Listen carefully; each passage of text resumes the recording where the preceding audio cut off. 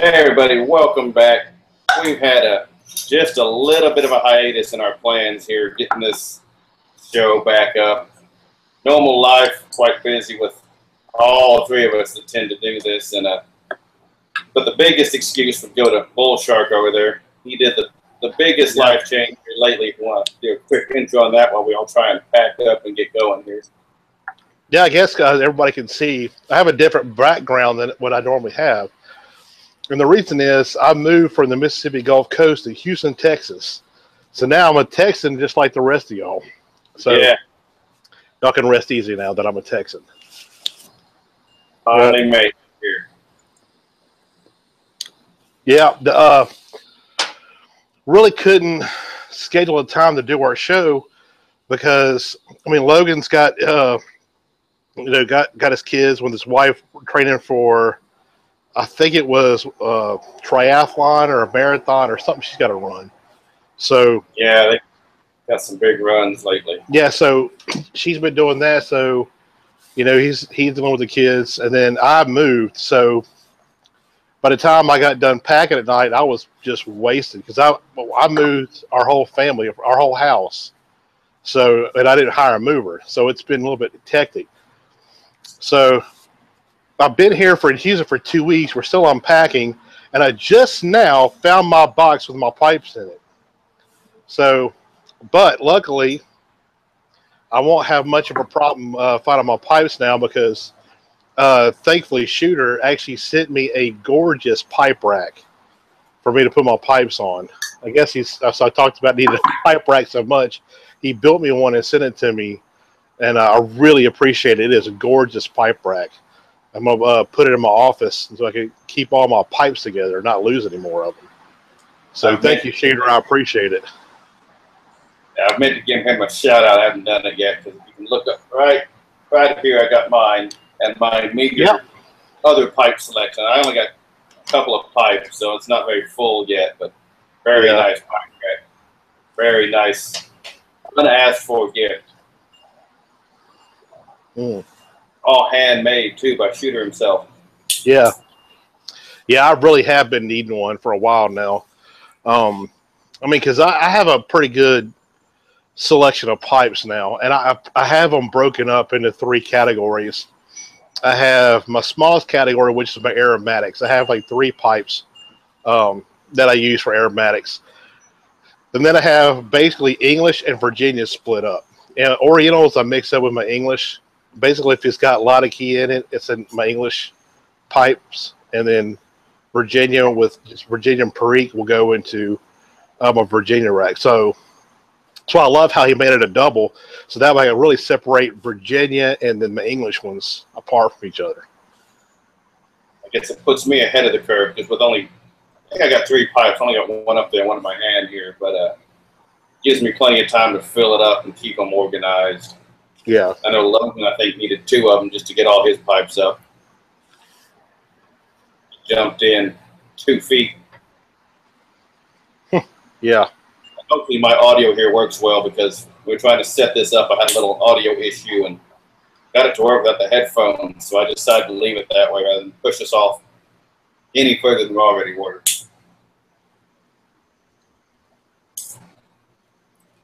So I guess after excuses, mine was just busy family and nothing major, but made it tough to get all 3 of us together. So we'll move on to what we're smoking tonight. Continuing in our Cornell and Diehl theme before we left off a few months back. Tonight's the Pirate Cake.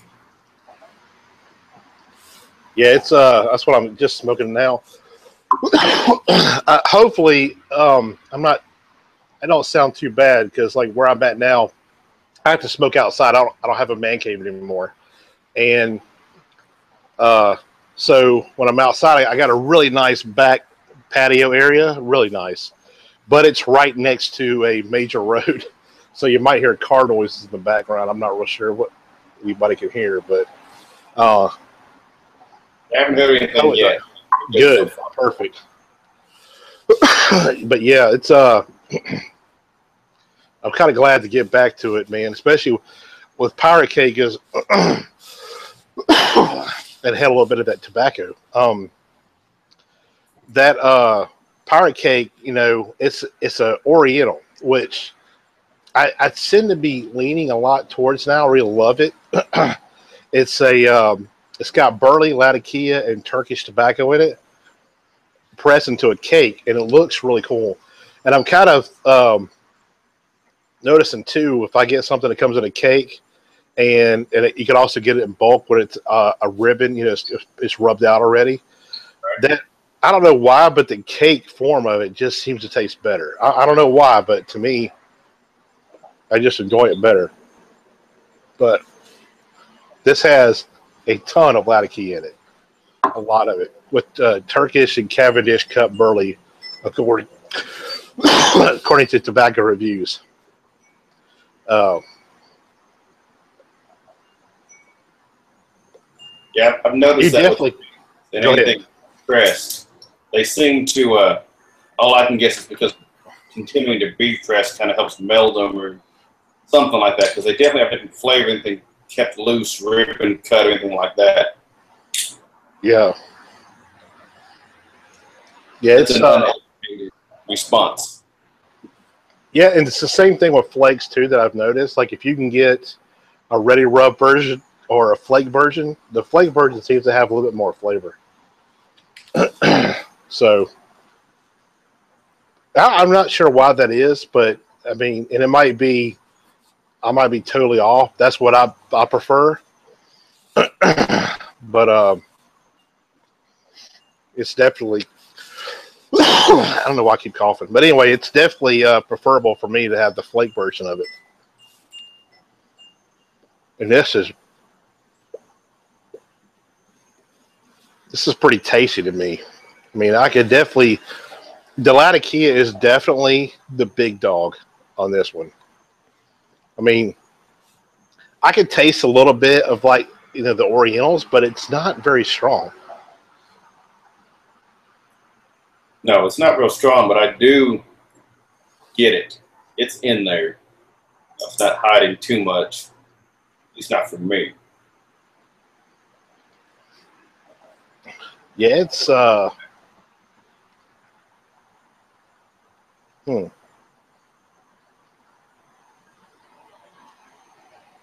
Actually, back in March, I'd kind of already forgotten I did review this one, going through my cycle of Cigar Fed reviews.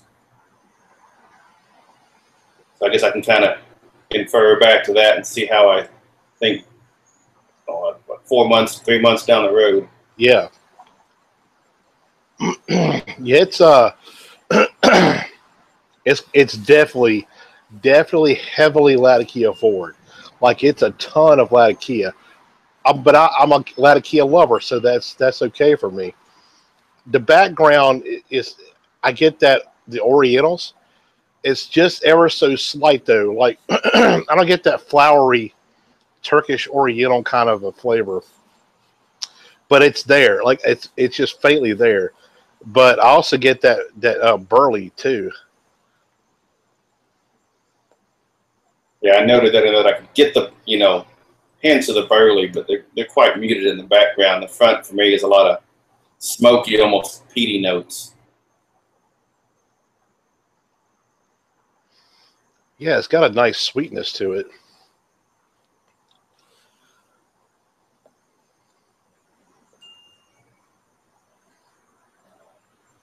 I packed mine right here. Kind of a hustle packing job I did on this one, trying to get ready and moving.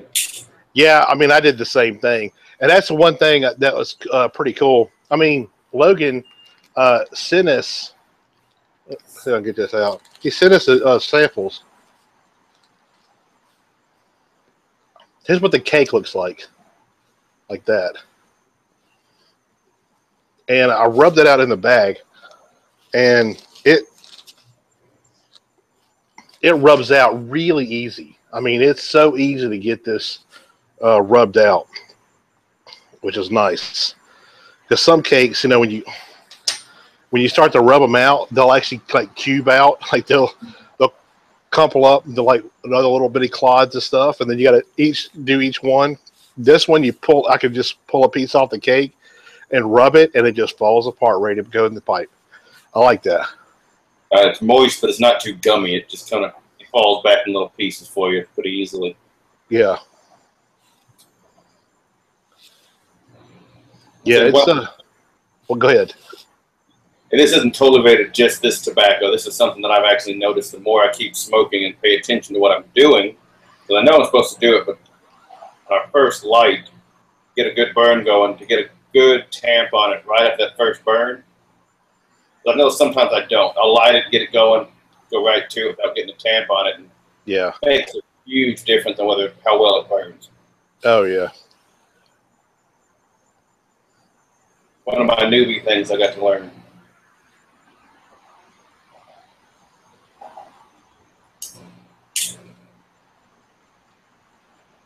It's got a little bit of mustiness to it, but it's not bad.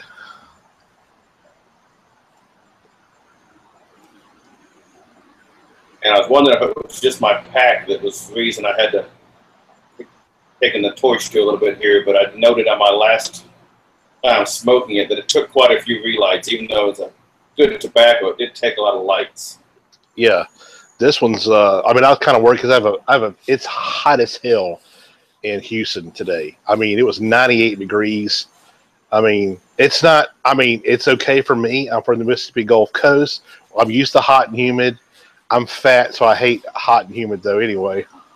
But I got a fan on high out here, so it was a little difficult to light it because the fan's blowing on the flames. Right. So, but still, I got it lit pretty well, and it hasn't let up. I mean, it's burning real nice, better than I thought it would. Yeah, so you run into the same problem. Of course, you get in Mississippi too, but same problem I get where if you actually take something outside for too long, the humidity starts to pack into it so much that it actually gets over-humidified while you're trying to smoke it. Well, yeah, but I'm used to that. I mean, I know that's why people say, "Well, what do you keep your cigars at?" And I say, "Well, probably 65, 64%." They're like, "What? That's so low." Depends where you're at. I mean, if I lived in Colorado, Arizona, yeah, that'd be terrible.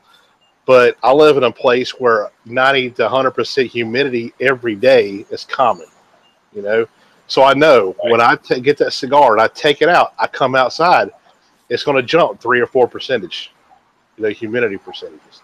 So I'll be smoking around 68, 69, 70, something like that, So that's why I keep it low, because I know, as a matter of fact, I could actually have cigars, leave them lay it out in the house, and they'll be perfect.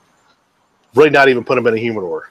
They'll be a little dry, but not bad. Not bad at all, just because it's so humid. It's so humid here. Right, same thing here. I got, further south, we don't get quite as hot most of the time because of the Gulf. I'm right on it. Doesn't have the vagaries. They got a lot of concrete. Gets hot.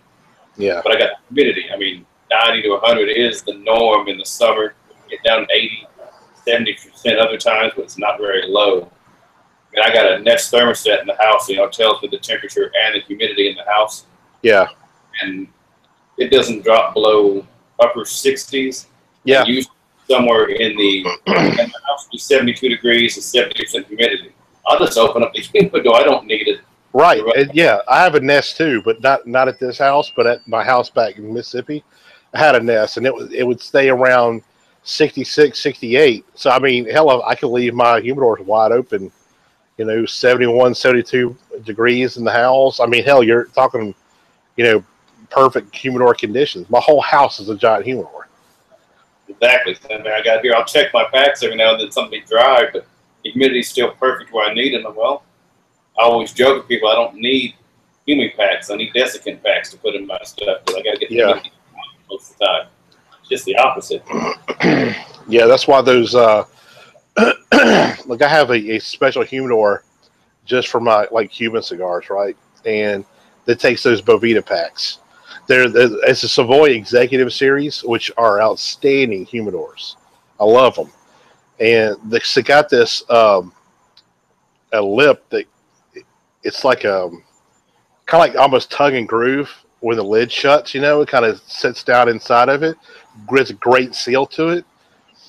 But I had those Bavita packs I put in there, and they're supposed to last you how much? What, a month? I think they're supposed to last you or something like that. Like one of those one big pack or something. I guess a month, but I get 3 months out of it easy. And then when they get where they're a little bit kind of hard, all I do is I walk outside and I set them on my tool bench, and and within the next day, they're back flexible again. I don't have to do nothing. I love that. Yeah, humidor maintenance along the coast here is very minimal compared to anyone further north.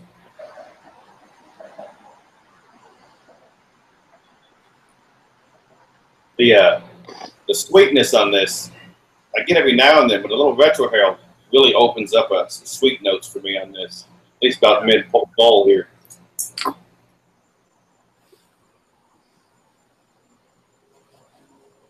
Yeah, I mean it's a little one-dimensional, a little bit. I mean, because mainly what I get is smoky Latakia, but if I understand it's like 75% Latakias in this blend or something like that. And then it's like you got a little hint of I get that little bit of flowery, sweet Oriental in the back, but it's faint, you know.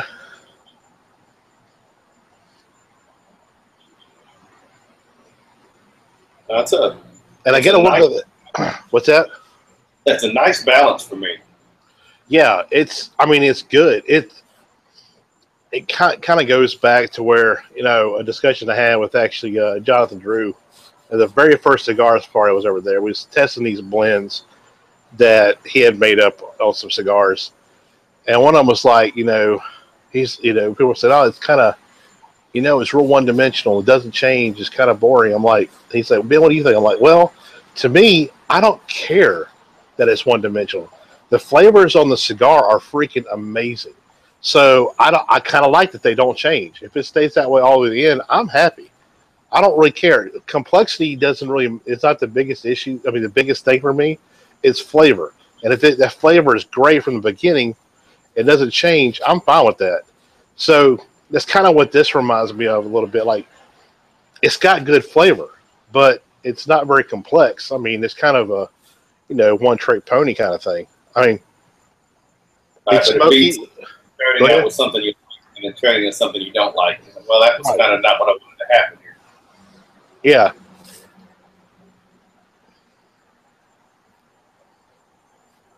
Yeah, it's it's real smoky. Latakia. If you're not a fan of Latakia, you're going to hate this. I mean, it's heavy Latakia with a little bit of sweetness, a little bit of floral, and it's got a little bit of nuttiness to it, but not very much. I mean, it kind of has that cigarette kind of feel to it. I mean,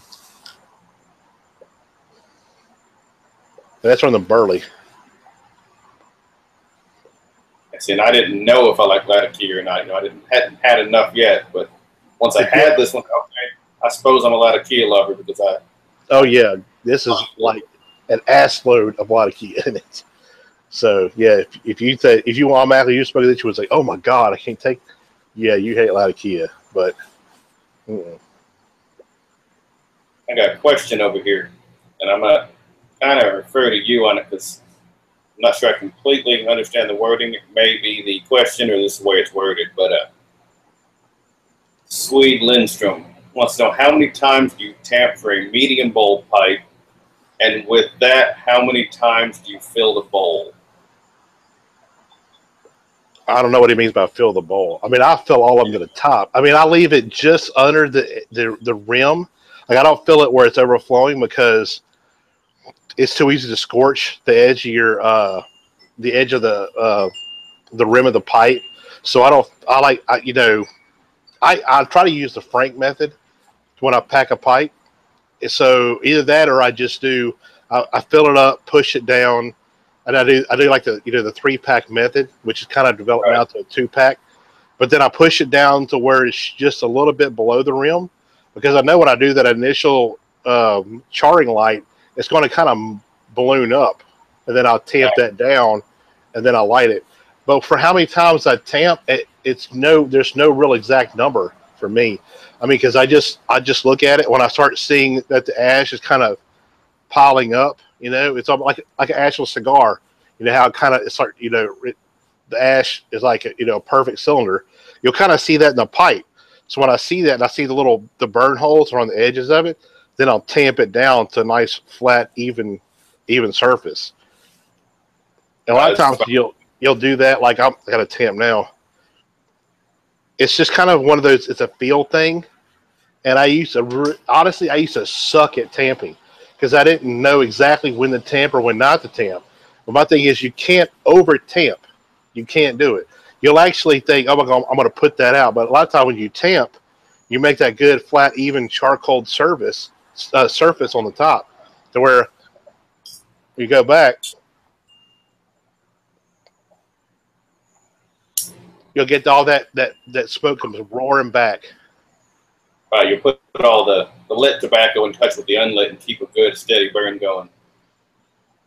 That's about when I do it too, is when you start to see the feather up and lift up, or balloon up, as you said, any of those terms, where it starts to get a little loosely packed.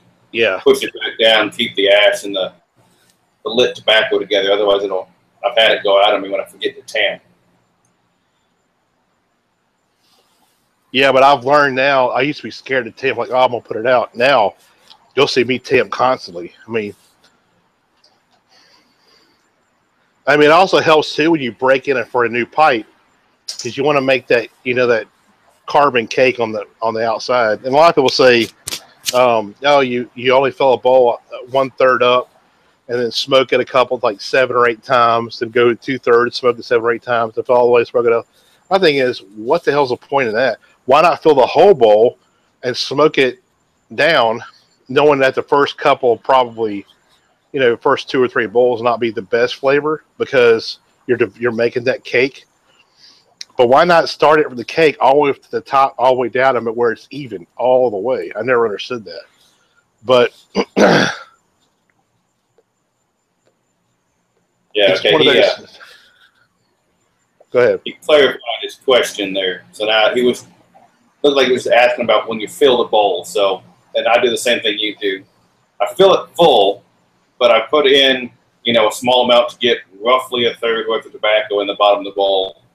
And I use my thumb and pack it down to just a feel pack. Put another about 1/3 in, pack it down, and then get to the top and pack it down. If it's not, just a little off the top, I'll put a little bit more in, but just a little down off the rim, pack usually 3 times. The light pack, a little harder pack, and then a pretty good pack at the top. That way it stays the right density pack and works pretty well for me. Yeah, you just don't want it to have where you're light your pipe and you're smoking it and stuff, and then you have this big pile of ash and tobacco sitting above the rim. Because what you're doing there, you're scorching the rim of your pipe. You're messing it up. Just make sure it's below the bottom. Ashy mess too. Yeah. Because I've done that. Put too much in or not realize how I did it. You light it and the thing just flowers out the top and goes everywhere. Yeah. A little too much tobacco. Yeah. And I've seen a couple of people that actually, they'll light it. They'll pack it and they'll light it. But then after they do the charging light, when they do the full light, it's still ballooned up, mushroomed up. They're actually smoking it with this pile of tobacco and ash sitting on the top above it. I'm like, that pipe's not going to last very long at all right there. But some people just don't know. There's actually, there's a lot of science behind all this pipe smoking, Oh yeah. A lot of little things. But the thing is, once you get, it's really by feel. Everybody does it different. Everybody packs differently. Everybody tamps differently. Everybody smokes differently. How fast, how slow. So it's all a feel thing more than cigars by far. And it's like for tamping, I just kept doing it until I figured out how I like to do it. And I would just tamp. So mainly what I do is when but if I can't, like right now it's kind of dark, so I really honestly can't see much in my bowl because the light here is pretty terrible right now. I kind of just lightly tamp. And the thing too about tamping, don't press. don't press with your tamp. Just let it fall. Use gravity. Lightly tamp it. Because if you press down, you're going to, one, plug your smoke. Two, you're going to that's when you'll put out your embers. So if you just lightly basically let it drop with gravity, the packet, you'll be perfect. That's a good note to make right there. Yeah. Because that's one thing I did early on was I was like, and I'd put it out. I'm like, damn, this sucks, you know. You get frustrated. You're like, screw this. It's too much trouble. It's too hard. I'm going to go grab a cigar. Making your own cake in the pipe. Yeah. Yeah, it is. It's all feel. Somebody said, here's how you pack it. You just kind of got to figure it out. All right. Well, it took a couple of tries, and it just automatically kind of feel how tight to pack it, and then it just kind of works. And after that, you're moving along pretty good. Yeah. I mean, I always check, too, after I pack the pipe the first time before I light it, I'll do a draw just to see how it is. And usually I like it, you know, I can kind of, how we can equate it to cigars. Like I always say in my reviews for Old Stoker Review is like the perfect draw for me is what I call a milkshake draw. So like you're drinking a milkshake through a straw, you know, so how that resistance you get from drinking a milkshake through a straw, that's kind of what I want from a cigar. With a pipe, I want a little bit more loose than that. Not a whole lot looser, but just a little bit more loose. So I always test it first because the thing is, once you light it, you're in now. You're no going back. But if you test it, you draw it, and it's too loose, you could go pack a little bit more, put a little more tobacco in there. Or if it's too tight, you can always dump it and then reload it. That's a good thing about pipes. You can always fix your draw. It's super easy. But once you light it, you're on now. Yeah, there's a lot more control with the pipe. You control the pack. You control how much you pack, how big a pipe you put it in. Same tobacco, you can go any different way you want, whatever time frame you're looking at. And sometimes certain tobaccos want to be packed a little tighter than others. Yeah. Another thing, too, is tobaccos, it's just like cigars. Some cigars smoke better at a higher humidity level. Some smoke better at a lower humidity level. Like, to me, like a Luciani cigars, to me, they like a higher humidity level. But like around 71, 70, 71, even 72%. Now, when I smoke a Cuban, I'm on around 68 less. They just smoke better to me that way. But, you know, broadleaves can handle a lot because they're thicker. They can kind of handle a little bit more humidity change. And with them, I kind of like it around 69, lower too, because it's so thick. But pipe tobacco is the same way. You don't want it to be too wet, but you don't want it to be dry either. And the thing I learned about pipe tobacco is, as cigar smokers, when you dry out to pipe tobacco, you don't want it to be sopping wet because you'll get gurgle. But when most pipe tobaccos are in a good, have a good moisture content, good for smoking, to cigar smokers, we're like, holy shit, that's way over dried.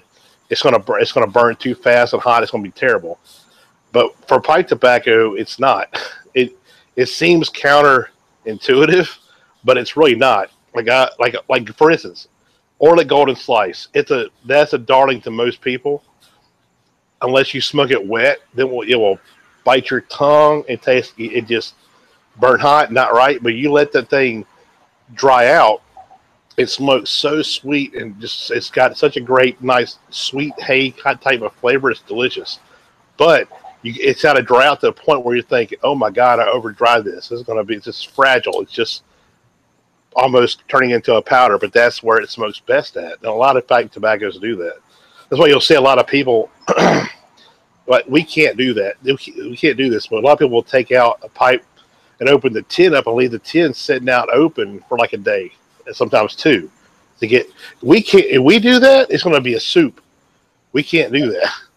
So. Some tobaccos we can't get to the right humidity level just because of that.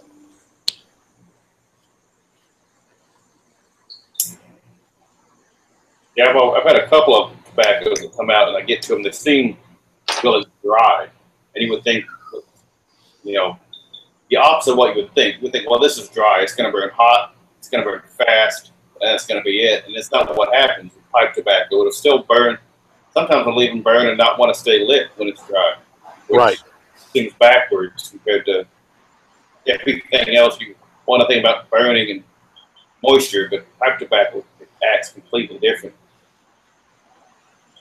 Yeah, it's one of those field games. Like you gotta, once you get a tobacco and you like it, you can kind of play around with it. Like, okay, I don't let it dry out. I do let it dry out and see which one you like better. Then you'll know, okay, I need to can it right now because it's perfect right now. That's the way I like it.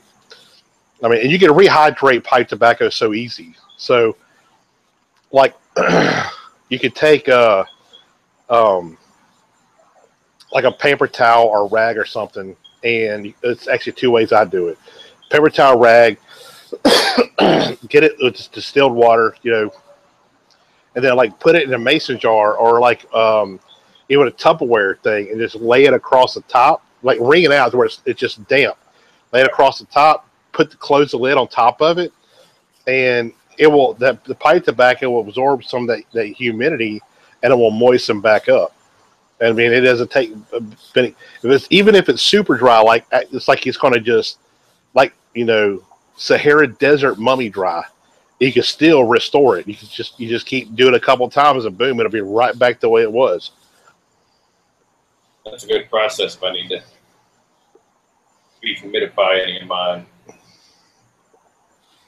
Yeah, that happened to my Jesus Delight. It's kind of weird because I don't can very much because I don't need to. I don't have to put it in mason jar because I just open the tin, pop the top, and I'll smoke whatever I need out of it. And I'll put the lid back on it.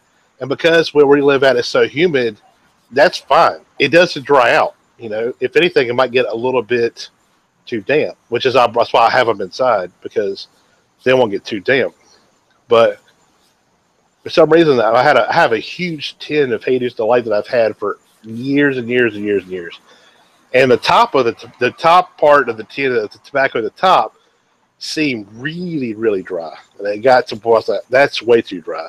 So I kind of pulled it out. And at first, what I did was I just kind of mixed it with some of the tobacco from the bottom, which was still moist, thinking that, okay, that will help, spread out the moisture content and make it all even. It did, but in the opposite direction. It made the moist tobacco dry instead of having the dry tobacco get moist. It's like shit. So I just took a Rubbermaid bin or whatever, and wet a paper towel and across of it, and I dumped the entire thing of Jesus Delight in there so it'd be even. And it was a kind of a thick one of those big Rubbermaid things. Actually, my wife used to cook brownies to put in there. So I'd take it and I put that paper towel all the way across it, and then snap the airtight lid on it. And I let it sit there for about 2 days. Open it back up. Perfect.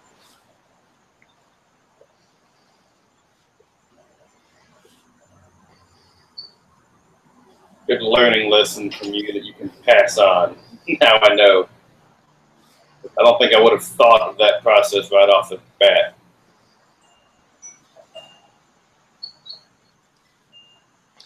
Well, it's kind of like the law. I just kind of figured, thermodynamic law, was it the third law, where, it wouldn't reach equilibrium.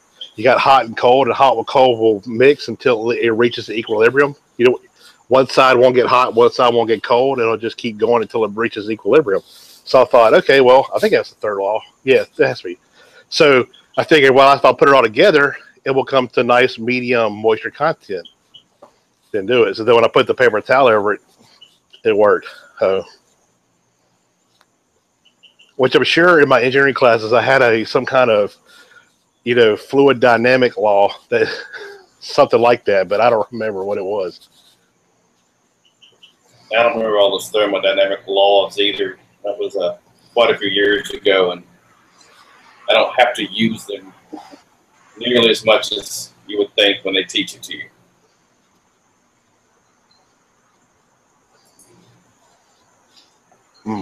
This is a tasty blend, though.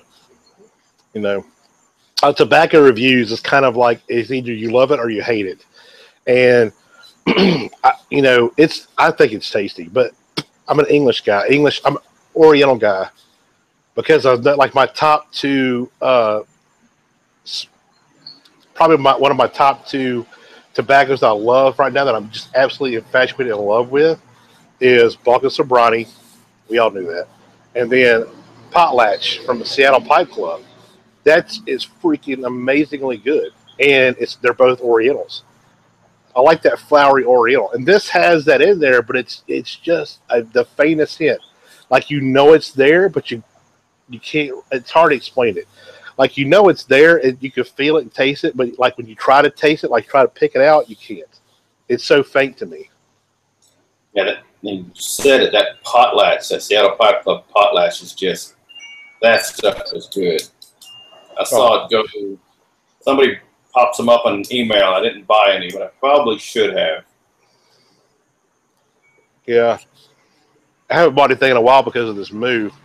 You know, I didn't know how I'd store it when I got here. Where would I put it all? And so I've moved quite a few times, and every time by myself, but never from Mississippi to Houston. That's a long trek to do your own move. Yeah, I was lucky. My brother-in-law, he drives race cars, so he has a 32-foot race car hauler. Perfect. Well, we have the company I work for. We have an employee discount website, and one of the things was a moving coordinator. That's what they do is they help you do your move. Like they'll go and they'll get you 3 quotes for movers and stuff, and they'll give you free insurance up to $100,000 for your valuables when you move, and all. It's really good. Yeah. But for my area, they can only get 2 movers, and I could not get one of them to call me back at all. So I only had 1 mover. So they came and did my site survey. It was $10,000 to move my house. So when my brother-in-law heard that, he's like, "Oh, that's bullshit. I can move your entire house by trailer." I'm like, "What?" And that's what we did. I mean, we got the entire. I wouldn't say the entire house. I gave a lot of stuff away. I sold some stuff. Like one of the things I sold that it just rips my heart out. So I sold my big green egg. I love that thing with a passion, but it's just I bought it from another guy. His wife is a colonel in the Air Force, and she was stationed in Biloxi, Mississippi, but she got transferred to Colorado Springs. And he sold that big green egg to my wife, and she gave it to me on Father's Day years ago for because he was moving. He was too scared to move because it's all ceramic. The odds of it falling and cracking are high. So it's like, you know, just sell it. I'll buy a new one when I get there. But I moved from a 3,000 square foot house to a 2,200 square foot house. So we had to downsize drastically. So, but it's a good thing. I needed to downsize anyway. I got too much crap. And then that's kind of one reason why I didn't order any more. Where this was leading to was that's why I didn't order any more pipe tobacco, because I didn't want to have to pack it and move it. You know, and I didn't know what this address was here yet. But there was a really good sale at Pipe and Cigars for Seattle Pipe Club stuff. It was like 6 tins for 50 something bucks or something like that. Man, I wanted to hit that so hard, but I didn't do it just because I figured, you know, I don't want to deal with that moving all that, you know, and I just said the hell with it, didn't mess with it. But I wish I could have done that because I want more Potlatch, and I want to try Deception Pass, which I heard is amazing too. But I missed it. I'm sure it'll come back around. It's just too popular not to. I think the one I saw, I can't remember who it was, but I probably got the email somewhere. It was I think it was buy 2 get 1 free, and the Potlatch was in it. Oh my God, I'd have done that. Yeah, I should do a lot more, but I keep all my tobacco buying quite low in my budget. Yeah. I could keep buying more, but I'd just be, not that it's a bad thing, but stockpiling a whole lot of tobacco back here. Not that I don't already have a little bit of stockpiled tobacco back here, but. Yeah, and see, I'm one of those people that I like to buy tins, like one that I've got a whole lot of GLP stuff that I've aged since 2000. 4, 5, and 6. I said I like to do that with stuff that I love, right? Like, and the new one that he just came out with called Gaslight, which, oh my God, do I love that. That stuff is fan-freaking-tastic, which I think we're reviewing that coming up. So won't talk too much about it, but that's one where I want to buy, like, 5 or 6 tins of it and just put it up to age, But that's a lot of room it takes up. So, I mean, just like, I gotta pick and choose what I really want to do that with now instead of just trying to do with everything. Like one of my favorites, Balka Sobrani. I have, I think, 10 cans of that now. Yeah, I know you're a lover of that tobacco. Oh, that shit's awesome. But I mean, how I did that was, it was like, I think it was 210 minimum or whatever. But I bought some under my dad's name. I told my mom to go online and order 2 tins, and I had my wife go order 2 tins. And I had bought 2 tins from the last time it came out, so now I have like 10 tins of it now. And honestly, if it comes back up again, I'm gonna buy more. Yeah, see, the Sigford store actually has 1 tin of that Gaslight in stock. It's fabulous, man. It really is good. I mean, I know we don't do top 10s on here. Maybe at the end of the year we might do like a top 3 or 5, just not really of our favorites, but just things that wowed us over the year. Right. What we smoked over the year that deserved some attention. And I guarantee Gaslight would be on one of my top 3. So, Latakia based and a plug, so. Yep. Sounds about right.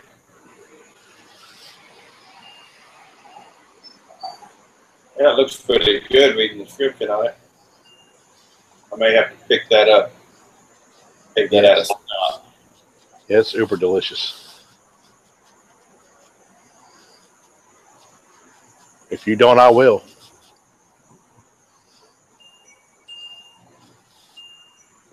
I'll keep that in mind. I gotta look at it. I may need to make a little order and stock up on some more of my cigars. I'm getting low on my Connecticut Fuertes and my Aquitaines.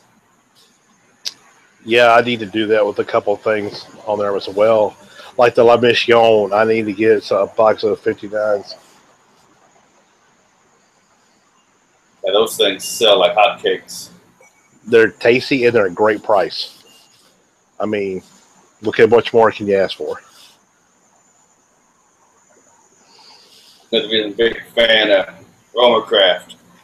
I can't beat Skip's prices, and those cigars are tasty. Yeah. Must be getting close to the bottom of this here. Honestly, I can't see this to tell you if I am or not. Yeah, I can see it's getting a little dark on your end of the. Yeah, I got the lights that I use in my cigar reviews when I did that. I mean, I could put them out here. I didn't do it. I was actually out trying to buy a grill when you text me. Yeah, this was even though this was planned, it still came together a little sketchy till we got it all up and running. Yeah, but now we'll back in the groove. We'll be back every Tuesday night at 8 o'clock Central. Yep, now that I've got the setup lined up for YouTube and the Hangouts, I think I got my sound issues fixed. I've got my tobaccos lined up. I think we'll be pretty good to start knocking these out again. Yeah. And our glorious leader, El Bastardo, will be making appearances every now and then. Seldom, apparently. Well, we'll see. He may make some more, but once you're not tied to something, it's real easy to not come back to it. Yeah. Not that he isn't busy himself, obviously. A couple of things to do as the MFCDO. Yeah. Well, you know the Army, what they say. The effective range of excuse is 0 meters.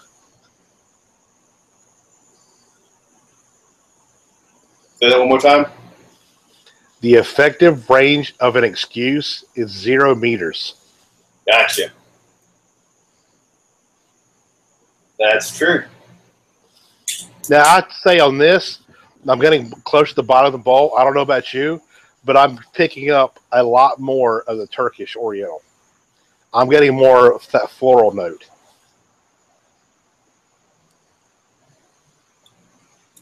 That's probably what it is I'm getting. I didn't put it as floral, but now you say it, I think some of the cigars where I get a little more floral note, or any of the other tobaccos even. And it's that mouthfeel, so much as a flavor, but more of just I can tell how it smokes, how it feels. Yeah, but on the negative side of that too, I'm also getting a little bit more of that cigarette quality. It's not bad, but like just now I got a lot of it. I was like, oh, ugh. I don't know the smoking end of a cigarette feel. I never actually smoked a cigarette. Well, I haven't either, but you know what they smell like, right? You've been around people when they smoke them. I was going to ask if it was just a smell thing. If you actually well, no, it's like when you, I mean, a smell is basically what you're tasting, basically, So it's kind of like that. Like I get that. Like I feel like I'm around my cousin is a real heavy cigarette smoker, so I'm around him. I know I'm gonna get a face full of it, and it's what it kind of reminds me of. But and it's that burley. Yeah, the flavor has changed at the end of the pipe. Yeah, I didn't think it would change because the whole way it's been like just straight Latakia with a hint in the background of Turkish. But yeah, I think it is at least. I'm not getting so much burley as I'm getting a lot more of that Oriental. Oh yeah. Wow.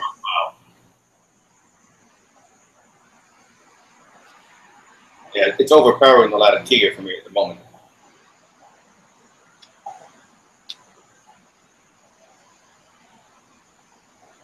No need to put it down, but I am getting close to the end of this bowl, which will kill that.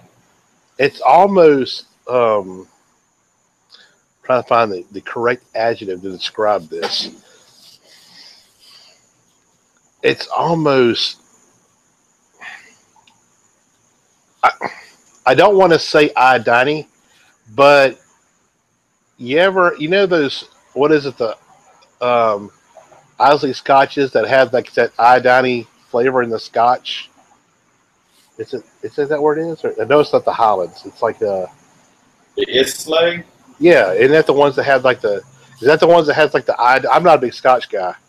I mean, I like Highlands, and that's kind of it. Not positive, but I think that's what you mean. Yeah, it's got like an iodine kind of medicinal, almost after flavor on those type of scotches. I know I'm right about the style of Scotch. The region I might be off. I'm not, like I said, I'm not a huge Scotch guy. I kind of stick to just a handful of Scotches, and but it's kind of like that Scotch flavor that you get. The almost has that medicinal type of flavors to it, almost like people are trying to like iodine kind of flavor.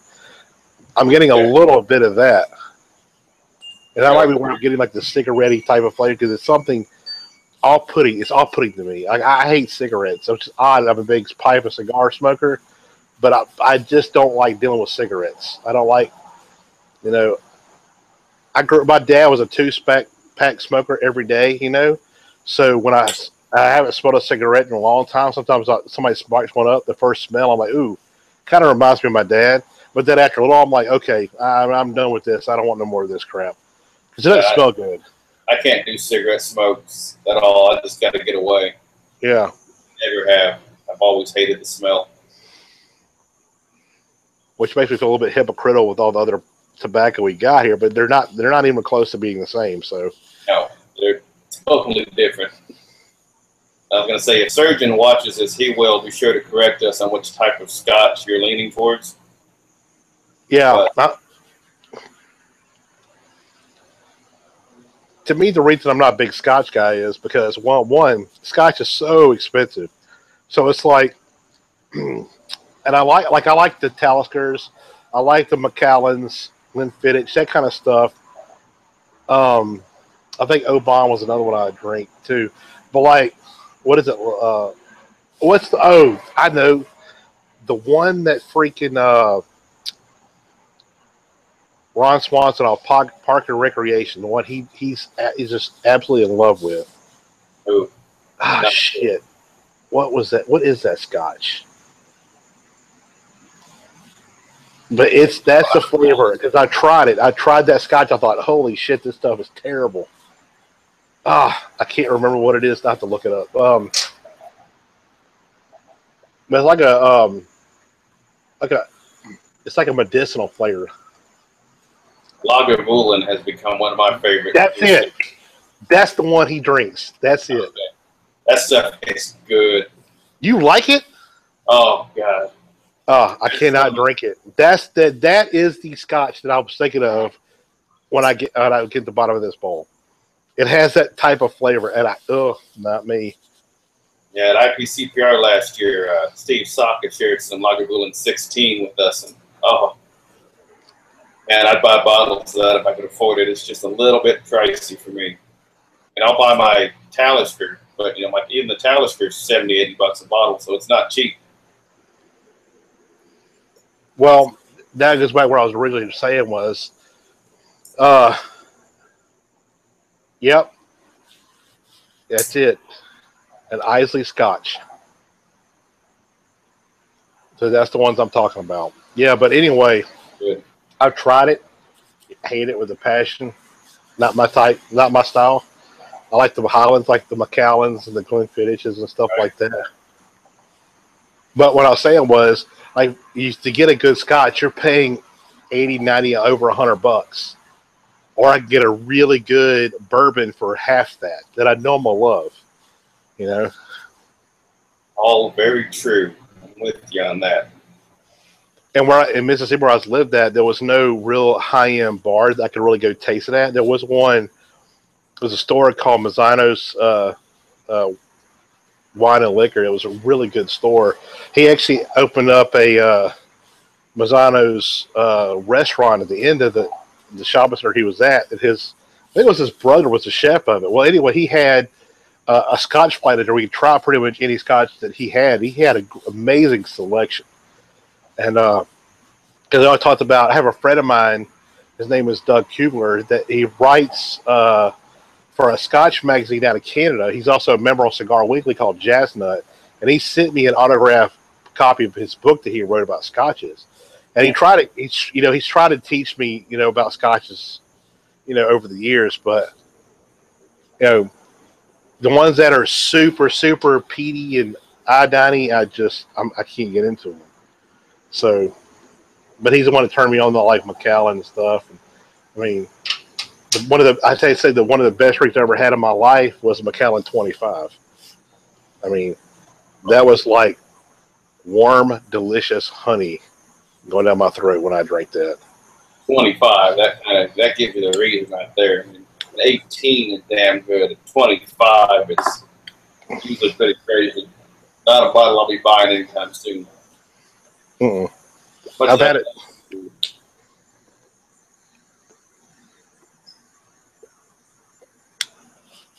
Yeah, I'm getting to the bottom of my bowl right now. So mine's done, which is about right, because we're right at that hour mark here. All right, so let's give me your final impressions of it and your score.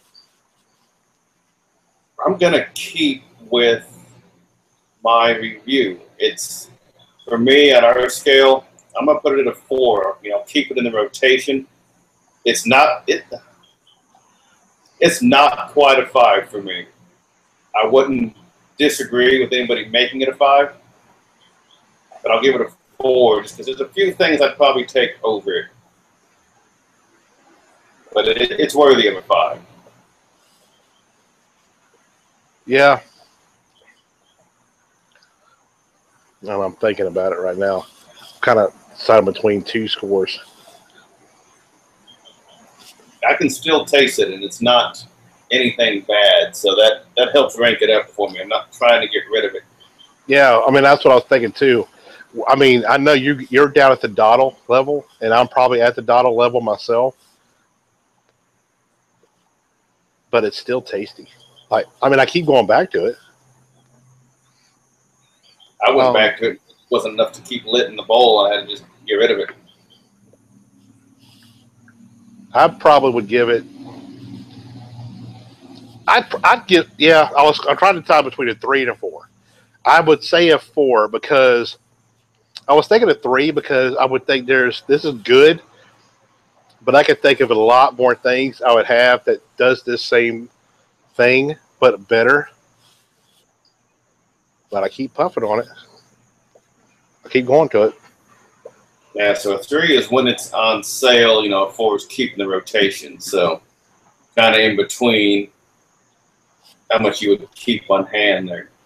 Nah, I'm. You know what? I'm gonna give it a 4. It deserves a 4. Yeah, it can keep. It's just got really good flavor. I mean, it's nothing spectacular. It's not complicated. It's not complex. It's just a lot of IKEA with a little bit of flowery Oriental. That's pretty much all I'm getting, you know, and I'm fine with that. To be honest, I'm okay with that. Oh, it works fine for me. And the bird of mine cleaned up towards the end there, so it wasn't so bad. I mean, yeah, mine it's burnt out. I'm done. I can't smoke any more of it. Like I said, when I got to the bottom on that last relight, I got that kind of, like I said, that kind of iodine Scotch flavor. But when I just relit it again, I didn't get it, which is odd to me. I should have got it, but I didn't. So it kind of, I don't know what that was. Might have been. I just say that was an anomaly because you didn't taste that at all, did you? Which part? They like that Scotch iodine lava golden type flavor. I wouldn't equate it to that. I kind of got what you were talking about, but I don't know that I could have called it that directly. Yeah, so it's not enough to really ding it, you know? I mean, I probably got it for 3 puffs, maybe. And then, like, when I relit it just now, I didn't get it at all. So, I'm just saying that was an anomaly and push that out. So, yeah, I would give it a 4. It's not complex. So, to me, it could never be a 5. I mean, a 5 is Balka Sobrani level, and it's not nowhere close to that. It's not even halfway to that. So, I would give it a 4. But I mean, it's good. It's got good flavor. It's smoked well, you know. I mean, so yeah, I'd give it a 4. It was tasty. I'd smoke it again in a heartbeat, no problem. All right. Well, that sounds like a good wrap to me. We started late, but we got our hour in. We smoked the bowl, gave our scores, and I think this gets us back on track to getting here every Tuesday. Yeah. Barring any floods or hurricanes around this neck of the woods. Yeah, and if there is, so I'll be out here with my hurricane drink and my generator going. That'll be good to go. It gets too bad. We'll just go to Logan's, do the show from his garage. Yeah, that's what we'll do. Yeah, he's only 2 hours away from me now. Yeah, he's close. Easy. Yeah. Easy drive. All right, Ben. I will catch you next week.